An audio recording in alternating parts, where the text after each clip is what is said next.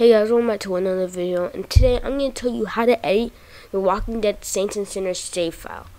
Now, I see a lot of save editor videos, and you have to go through all this code, and it's so annoying. So, what you really want to do is you should go to this website. It's called Save Edit Online. I literally just found this out yesterday.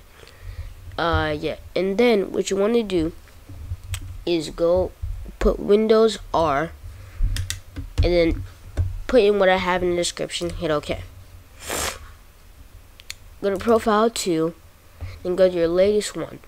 Now, and then you want to put this in here. Now, I created a backup because you don't know what's going to happen. Like, that was last night. Then this is the new one.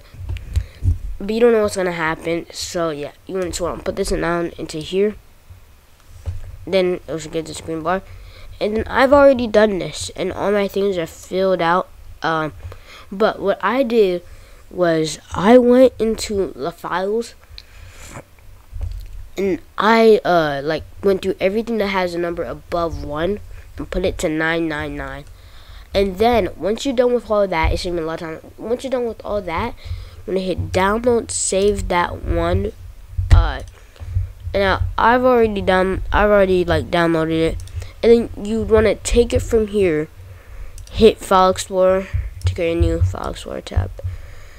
And then you want to go into Downloads, and you want to drag this one or this one, whichever one we're into here.